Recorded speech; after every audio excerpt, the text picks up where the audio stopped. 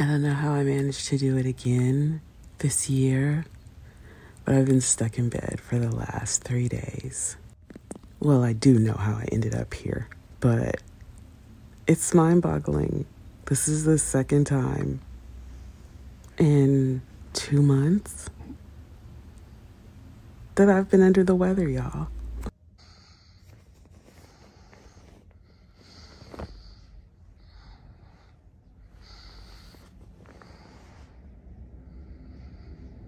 And I think the weirdest thing is how I got here. I'm better now, but wow, you won't believe how we got here. But let me tell you. So here I am in the waiting room, waiting to see the doctor because I cut this finger. And 2 days later, my dog bit me. This dog. This sweet little princess. Yeah. She bit me. It was an accident. But it was an accident that drew blood, so yeah, I ended up here. Of course, when you're my age, you don't go to the doctor and just get treated for what you went there for. You have to get other things too. So I had to get a tetanus shot, which makes sense because, there was a cut and a bite. And of course, while you're here, you might as well get the shingles vaccine too because you're overdue for that. And why not schedule your colonoscopy? Oh, and here's some antibiotics for good measure because we wouldn't want you to get an infection. By the way, did you know they made these little finger condoms?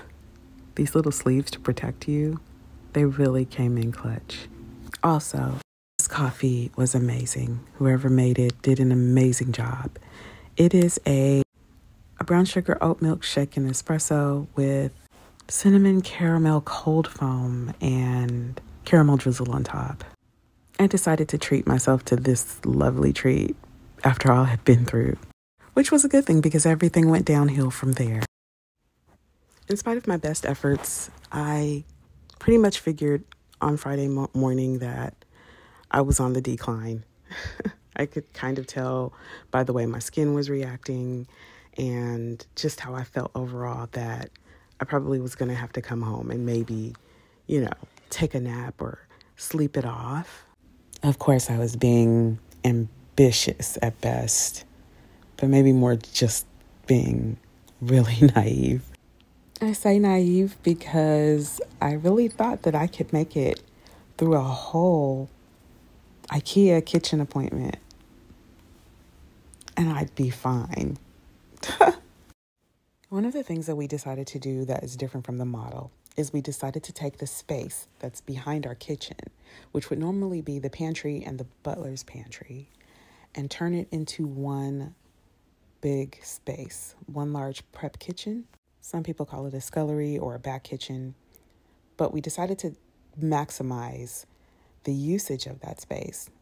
By adding cabinets and countertops and a sink, you now have a usable space as well as a place to store food and extra pots and pans and appliances. As you can see here, though, I'm like 20 minutes into this appointment and I'm already declining. I'm so ready to go at this point. But the show must go on and we had the appointment and I wasn't going to stop until I was finished. Look at this little kitchen. So during this appointment, we had to pick out finishes and we had to come up with a layout. We had to decide what special features we wanted, the whole nine. Just like you would if you were actually building a full kitchen. So there are a lot of little things to think about, a lot of moving parts. Now with this addition of the back kitchen behind here, right behind this wall, what we're doing is we're creating a back kitchen space that's behind the wall of the main kitchen. I love that. Like when you're having people over, that's where you hide all your dirty stuff. More and more we've been doing these back kitchens with open concept kitchen plans and people are loving them. Something like this. We need something taller. It's 10 feet. Very pretty. I mean, we could do that, but we got to make sure that we... You like that clear or you like the absolute? Oh, wow. I like it. I like it. You know what? That's cute. I need that.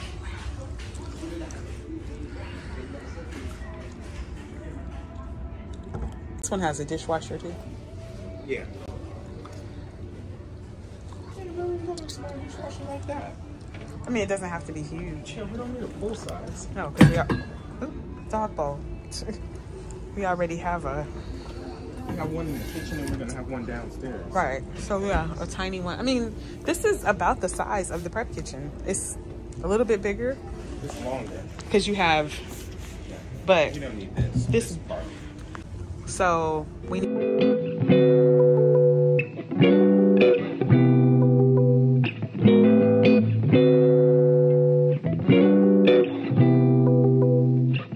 This is where I ended up after that appointment. And now I'm just getting up. It's Sunday afternoon and wow, I did not plan on spending the last 2 days like that. I couldn't do anything, you guys. I couldn't read anything. I couldn't post anything. I had such a bad headache and my arms were both hurting and I still have a knot on the right side, which is really strange because usually it's the shingle side that gives you a hard time. But for me, it was the tetanus side. Unless, of course, the nurse mixed up which shot she gave me in which arm. In any case, I was out for the count, even more so than when I had COVID. It didn't last as long as COVID, but it definitely, threw me for a loop. And I was a little bummed about that because last week was a bit of a week as well. Just some family stuff that I had to attend to. And so I wasn't able to post. And now here this week, we're in the same boat and this is how it starts, but I'm not going to let it start. So that's why I'm here now. I'm bringing you guys some content because I feel better. And I just want to share with you how I'm resetting after being sick. If you've been around here, then you probably see a pattern or you realize that one of the things that I do after I've been sick, after I've been under the weather, is I clean up. So I was already behind the power curve because of last week and some obligations that I had to tend to that really needed my time and attention. And now I'm playing catch up. But at the same time, first and foremost, is always getting my space in order. When you spend a lot of time in bed, you get to see all of the little things that you need to do as soon as you feel better. But we do these things because order and organization and cleanliness, to me, are the ultimate luxuries. I live my best soft girl life when there is no clutter around and when there is a place for everything and everything has a place. And I notice these things when I am forced to be still and to just observe. You realize that things get out of control pretty quickly. And you also notice or see where you can elevate things a little bit, where you can bring your own personal touches into your space, where you can actually pay attention to a lot of details. Now, after Christmas, I was hoping for a real winter. I still somewhere in the back of my mind, even though now we are literally at the vernal equinox and it is time for spring, which I am ready for. I was still hoping up until this moment for a little bit of snow, but that didn't happen and that's fine. Usually during winter time, I get really motivated to really organize my space. And because we didn't have a real winter, I just was not really motivated to do it. And then being sick at the beginning of the year, I have been playing catch up ever since with just things around the house, with appointments that you have to have and getting ready for the new house. So many moving parts, in my life. And also just trying to take better care of myself. I have struggled. And so these few days really gave me some clarity. I also get a lot of clarity around my birthday. I always like to joke that my year starts on my birthday, which is in about a week. And so for me, it's almost as if like the skies have opened up, everything has cleared out, and the brain fog is gone.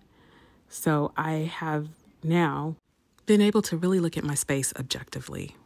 I'm not adding any more furniture. I did add a couple of just small touches, but I'm not adding any more furniture or doing any more design to the space necessarily, but I still want the space to work well for me for the next couple months before it's time to move.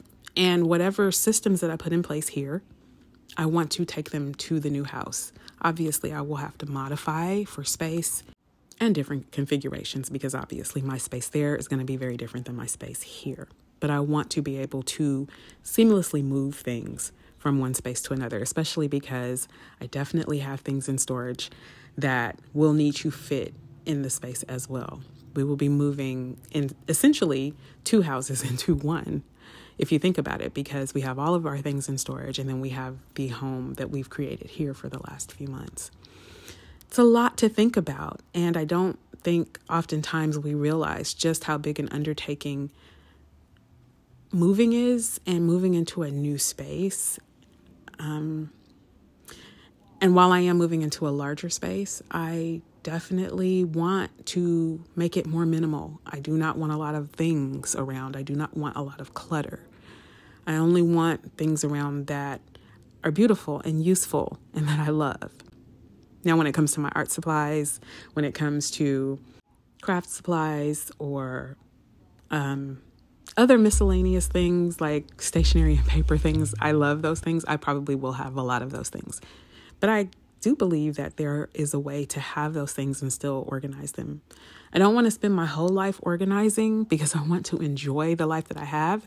But I think if you take just a little bit of time up front and really organize your space, like really be brutal when it's time to get rid of things that you're not using or you don't love anymore or that you just don't need. I think when we take the time to really do that process up front, the rewards are so valuable in the end.